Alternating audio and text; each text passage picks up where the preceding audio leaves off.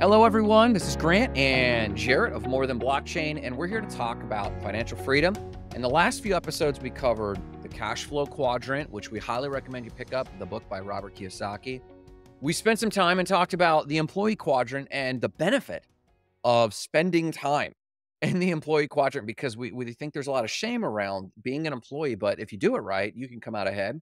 And then in our last one, we talked a bit about the pros and cons, but some of the nuanced advantages of self-employment. And today, we're here to talk about the business owner. Have you spent, Jarrett, any time as an actual business owner? So I have, but it's been Okay. very brief in my life. I got some funding back in 2015. I went down to Guatemala. I started a business and I left that business in about 10 months. I left for a bunch of different reasons, which we could probably get Sure. into another episode when we talk about building businesses and choosing your partners and just making businessy decisions that are different from other relationship decisions. Um, but yeah, that was the only time where kinda had an employee or employees. They were more like partners, but we were the ones at the end of the day. My partner and I were the ones at the end of the day, which got the funding and were on, on the note, on the contract. So, um, Mm, that's it, it was a really brief stint. I'm not sure, and I guess I'll say this, and then we'll get into, your experience. I'm not sure in the future if I will ever be in the business owner again.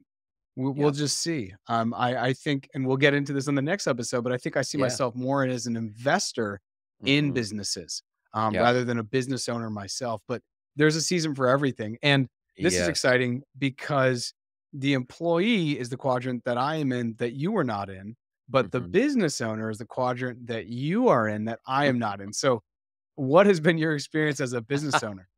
Well, the first experience, that I wish everyone would hear, and as I've been doing with each of these episodes, I try to get the most what I feel like is the most important lesson at the front in case you gotta bail. The most important thing is if you don't have employees doing the work, you don't have a business. Quit using that term. I used to say I started my first business, um, in 2001 with a web production company. We racked up something like 12 or 14,000 in debt on an American Express card and promptly went out of business because we didn't know what we were doing. And in hindsight, I should have only called that self-employment. And to your point, real quick, this is the second point I want people to hear. And that is, if you're thinking about a business, you need to know why you want to be a business owner. If you're doing a drop shipping company, you might be doing self-employment. You might be an investor. You're not a business owner. The defining factor is that you have employees doing the work for you. And I've gone now and over the last 8 or 9 years, I've had moments where employees are doing everything, and I am truly spending days, not many days, but several days back to back where I don't actually have to do the business. I'm either working on future stuff or marketing stuff. I'm always working on my empire. Um, so I've always kind of been involved in the business. I have never, though. I have a business partner who borrowed our brand, started early on. We kind of licensed, partnered on that business, but I view that more as an investment than a business owner. Um, and there's even definitions on debt incursion. So, to be honest, there's a rise in solopreneurship based on the IRS, and more quote unquote business owners are realizing, can't I just be a more highly leveraged self-employed? And there's pros and cons because managing people is the top skill of being a business owner, and people be getting sick of people. The reasons you mentioned for leaving your venture in Guatemala, the reasons you listed were people reasons primarily, and there might have been other, like, market factors, but more often than not, people wanna get out of being a business owner for people reasons. Sometimes it's clients, they don't like their clients, they don't like the type of clients they've begun attracting, or they don't like something interacting with employees, and that means they haven't successfully handed that off. They're not good delegators, and I would be the first to admit, I am not a great operator. And I only know that now because I've been a business owner for so long. I'm a killer. I have a high skill for sales, a high skill for self-employment. But that's kind of my experience to date of there's benefits if you can unlock that though. there's massive benefits, and honestly, that's where the leverage comes in.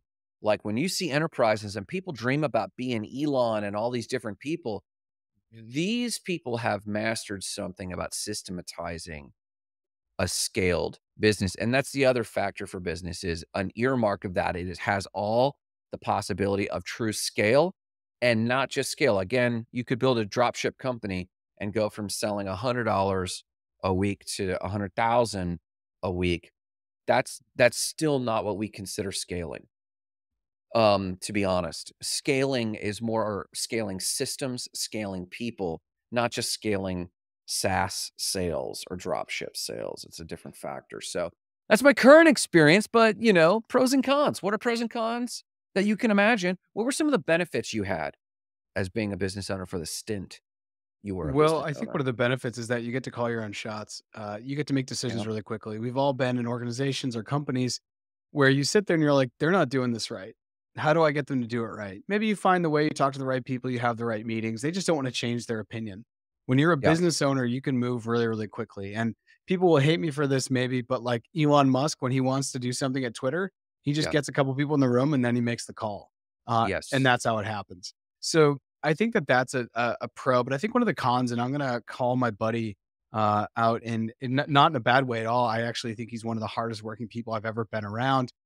He runs a subcontracting construction business essentially. I don't want to out him too much, Sure. but he has had employees in the past, and I don't really think that they've ever understood what it takes to run a business. No. And some people will learn from him and then they will leave and try to do their own thing, and that's totally fine. Like, that's the way that's how construction works, honestly, many times. But I don't think they realize that when he says you have to be there at 7 and I get there at 7, and for years off and on when I was unemployed, I would work with him. I would go carry cinder blocks and carry bags Sure. of concrete because I just Sure. was needing money, honestly, so I could take from my E as the employee and put it into the I, so I Yeah. was feeling okay.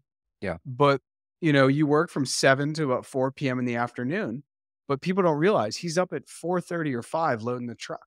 Yeah. And when he gets home, he doesn't just get home and then take a shower and he's just tired. No, he's probably working till 6 or 7 or 8 or 9 at night doing proposals, doing spec work, going over taxes, getting his receipts in order, doing all of this work. And yeah, he's starting to automate it with QuickBooks and he has a family member that helps him out on the book side. But I don't think that I think one of the cons is, if you're going to have the responsibility and the accountability to be able to make the calls quickly at the top, you also are gonna have to be working hours that no one is gonna see and that people are never really gonna respect because they haven't been there. I think to be a pure business owner and to have people underneath you is a very rare thing in this world. It's Um, rarer than people think because you are literally describing a self-employed.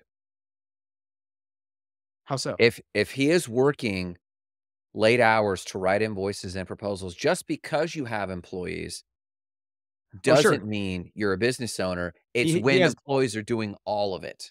Yes, yes, he has both. He has both. Yeah. He Yeah. has both. During the day, he has employees, and I'm just saying, Sure. on nights and on the weekends.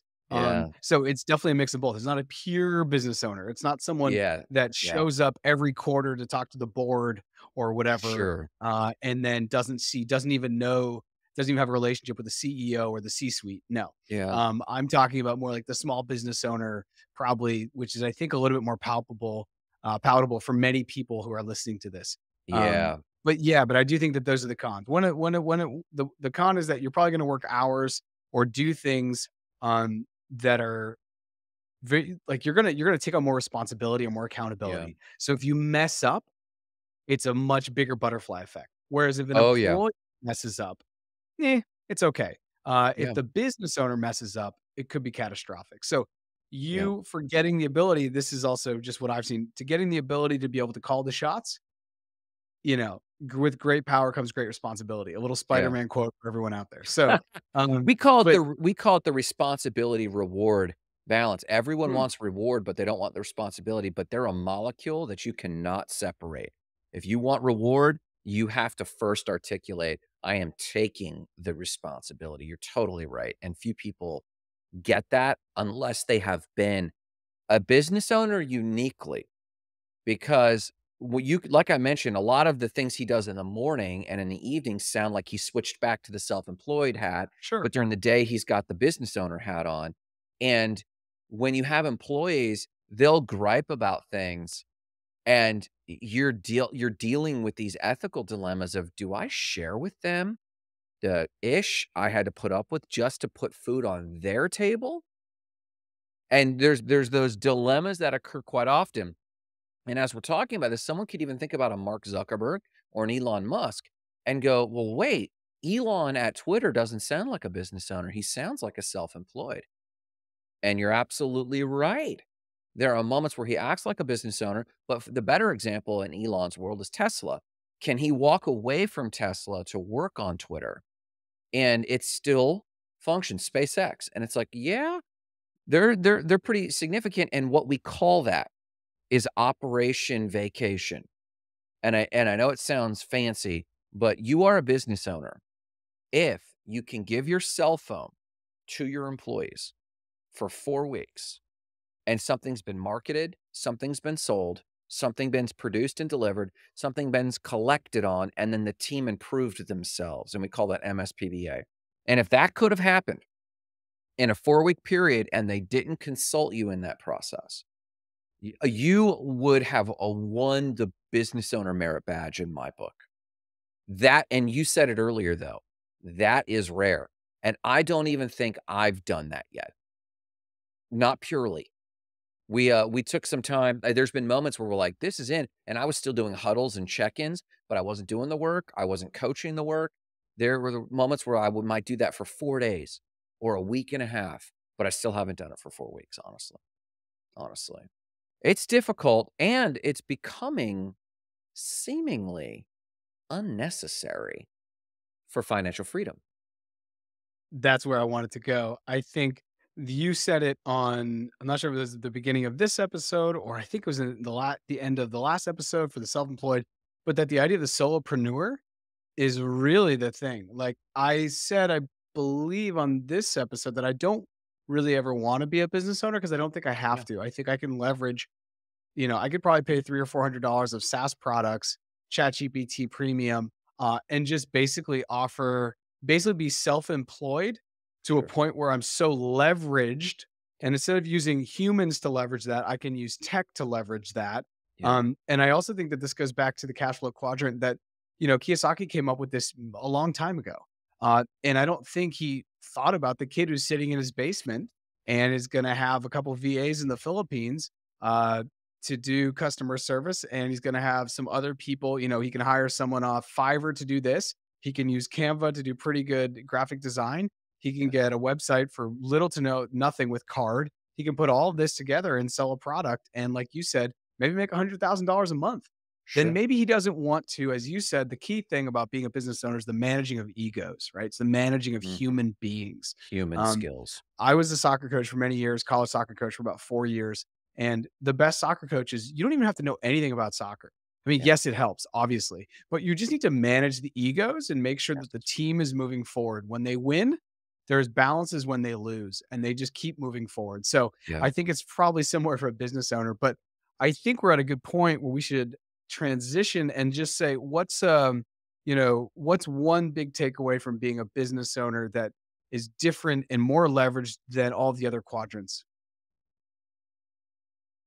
Each quadrant has its pros and cons, but each quadrant has the skill that's necessary.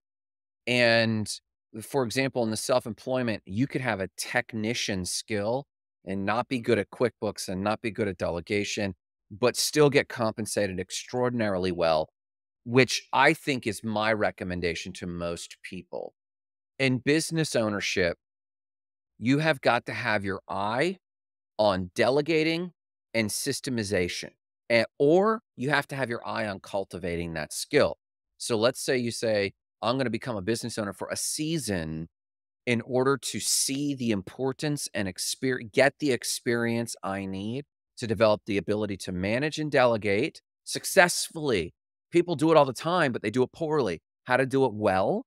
And then the other side is it's people and processes, is that's what we say, the 2 Ps, people and processes, and how to make those synchronize. Because then you could walk away from that venture, do it for yourself, or advise other people to do it, or whatever, or go back into employeehood as an employee and apply that awareness as an intrapreneur and get that skill. So to me, you can't get that skill in many other places. So to me, the biggest takeaway is I do think people should do it. It's not the first thing I advise. In fact, if anything, I try to dissuade people from doing it when they have the entrepreneurial urge, to quit calling it a business. Let's do something with self-employment instead.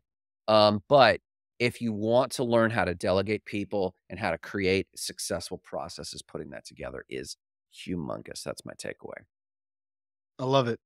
Let's transition here and we will see everyone in the next episode where we're going to talk about the final quadrant, the investor quadrant. Yeah. And for all the other quadrants, for the E and the S, and our overall thoughts in the cash flow quadrant, go ahead, check the links in the notes here on the episode, and we will see you next episode. Thanks so much, everyone. See you.